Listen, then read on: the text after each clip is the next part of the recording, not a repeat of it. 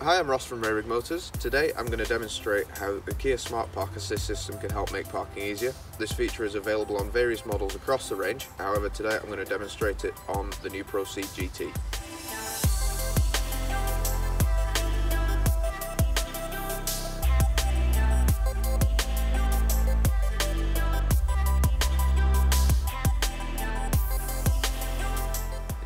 The Kia Smart Park Assist system uses sensors around the outside of the car to detect a parking space before taking control of the steering input, leaving the driver in control of the speed of the vehicle.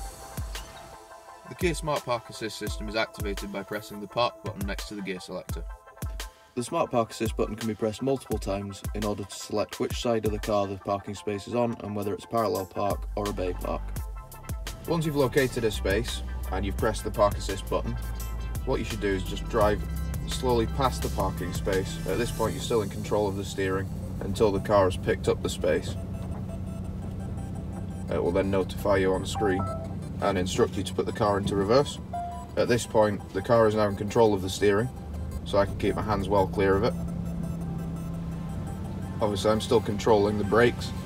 The Smart Park Assist doesn't control the speed of the vehicle, so you do need to pay attention to what's happening around the car just in case.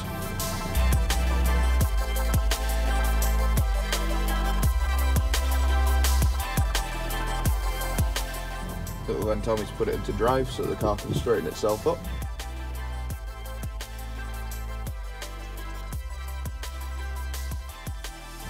And that's the park complete.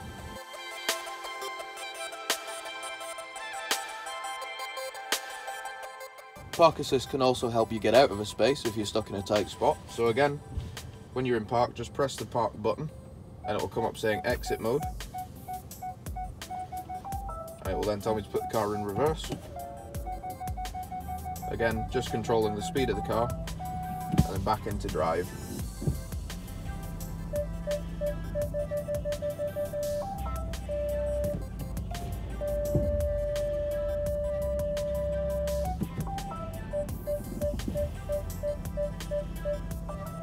And then I'm back in control of the steering. If you would like a personal demonstration of the Kia Smart Park Assist system, feel free to book a test drive on our website rearingmotors.co.uk or give us a call. Thanks very much. Bye for now.